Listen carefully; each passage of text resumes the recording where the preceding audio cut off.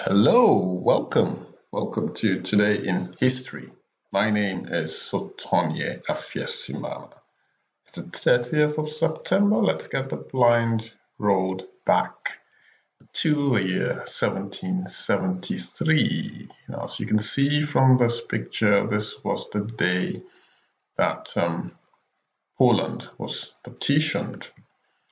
I'm going to read a bit about this interesting occurrence. So, Partitions of Poland, 1772 to 1795. The Polish Sejm, so it's SEJM, or the Polish legislature, ratified the treaty that led to the First Partition of Poland by Russia, Prussia, and Austria.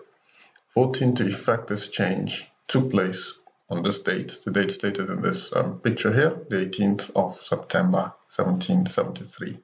The Partitions of Poland were three partitions of the Polish Lithuanian Commonwealth that took place toward the end of the 18th century and ended, obviously, the end of the 18th century was 1773, and ended the existence of the state, resulting in the elimination of sovereign Poland and Lithuania for 123 years. So, this picture says it all. This is what happened on this day. 1773. Okay, so let's move on to the next occurrence on this day. The musician Wolfgang Amadeus Mozart. So 1791, the opera, The Magic Flute by Mozart, premiered in Vienna. Full name, Wolfgang Amadeus Mozart. He was baptized as Johannes Chrysostomus Wolfgangus Theophilus Mozart. He was a prolific and influential composer of the classical period. Born in Salzburg, famous also for the sound of music, by the way, in the Holy Roman Empire, Mozart showed prodigious ability from his earliest childhood. Already competent on keyboard and violin, he composed from the age of 5 and performed before European royalty. At 17, Mozart was engaged as a musician at the Salzburg court, but grew restless and traveled in search of a better position. While visiting Vienna in 1781, he was dismissed from his Salzburg position. He chose to stay in Vienna, where he achieved fame but little financial security. During his final years in Vienna, he composed many of his best-known symphonies, concertos, and operas, and portions of the Requiem, which was largely unfinished at the time of his death, his early death at the age of 35. The circumstances of his death have been much mythologized. So, in other words, circumstances of his death have now become a myth, basically. So we don't really know why he died at such a young age. So next we have Jean Perrin. He was a French physicist who was born in 1870. On this day, he received the Nobel Prize of Physics in 1926 for his studies of the Brownian motion of minute particles. Next we have this city called Antananarivo. It's the capital of Madagascar. So on this day in 1895, French troops occupied the capital, Antananarivo, after the refusal of Rainilaiarivony, the prime minister, to submit to French suzerainty. Okay. Antananarivo, also known by its colonial shorthand form Tana, is the capital and largest city of Madagascar. So that's what's pictured here. The larger urban area surrounding the city, known as Antananarivo Renivohitra, or Mother Hill, or Antananarivo capital, is the capital of the Analamanga region. Beg your pardon. Okay, so that was history on this day in 1895. let's move on to the year 1924, Truman Capote. Pictured here. I love this picture. Just love the ambience. He was an American novelist, short story writer, and playwright.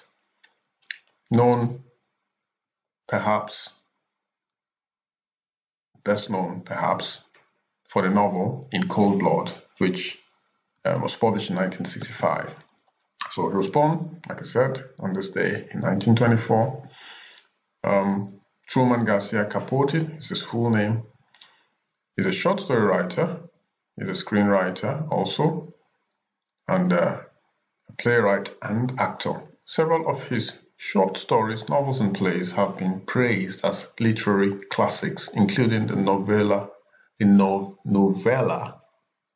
Breakfast at Tiffany's. I love that film, which premiered in 1958, and the true crime novel In Cold Blood, I mentioned earlier, in 1966, which he labeled a non-fiction novel.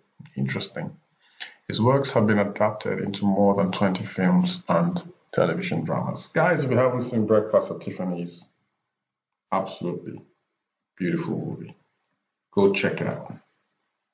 Okay, so Babe Ruth, on this day.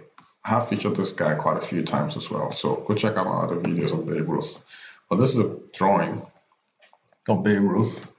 On this day, in 1927, American baseball player Babe Ruth became the first player to hit 60 home runs in a single season. His record stood until Roger Maris hit 61 in 1961. Wow. So that's Babe Ruth for you, who made history on this day as the first player to hit 60 home runs in a single season, in baseball, of course. Okay, 1928, on this day, Elie Wiesel, American author. He was a Romanian-born American writer, professor, political activist, Nobel laureate, and Holocaust survivor.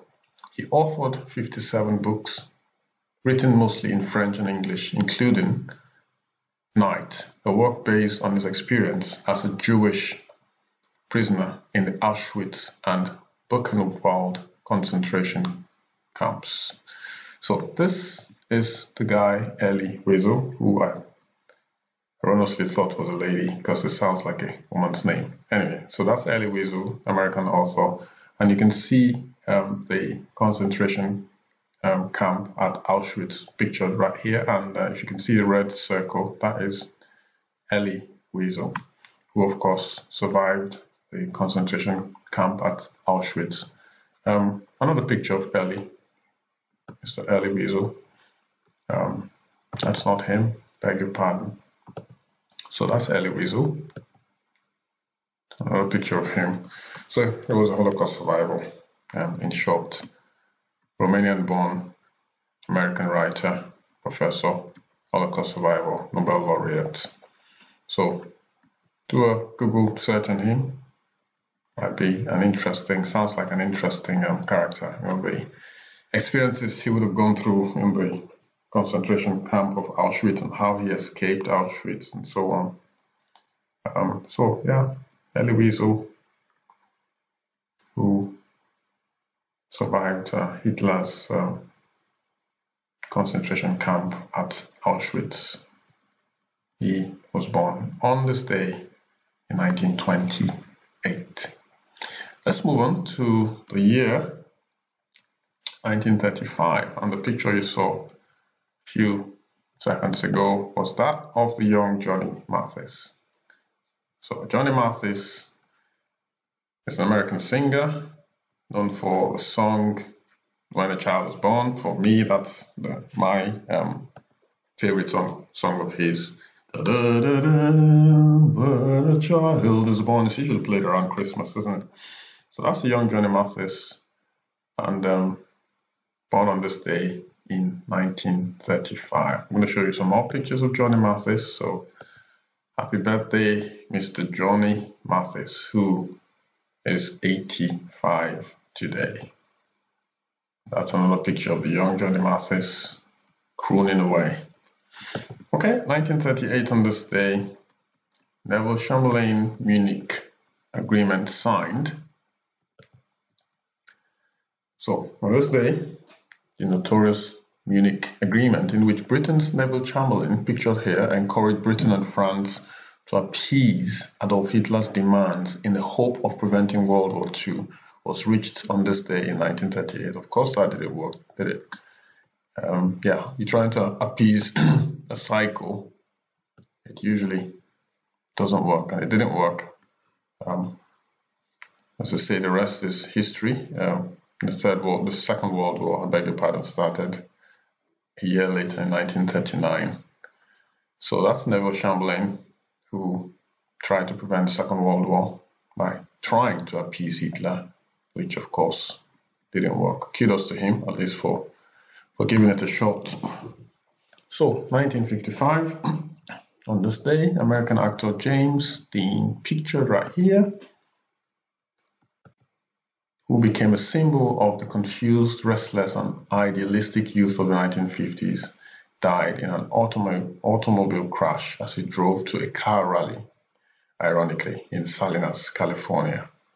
So that is James Dean, American actor, the dapper American actor who died on this day in 1955. Exactly 20 years later, Marion Cotillard, French actress, pictured here,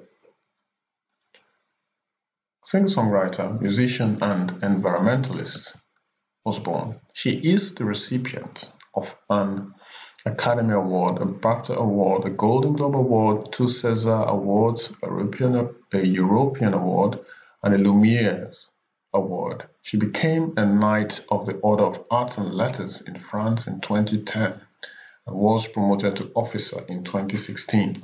She was the face of Lady Dior handbag from 2008 to 2017. Interesting. In 2020, she became the new face of the Chanel No. 5 fragrance. Okay, let's move on to the year, beg your pardon, 1980. On this day, this lady, known as Martina Hingis, real name Martina Hingis, was born. She is a Swiss former professional tennis player. She spent a total of 209 weeks as a singles #1 and 90 weeks as doubles world #1, holding both #1 rankings simultaneously for 29 weeks. Wow.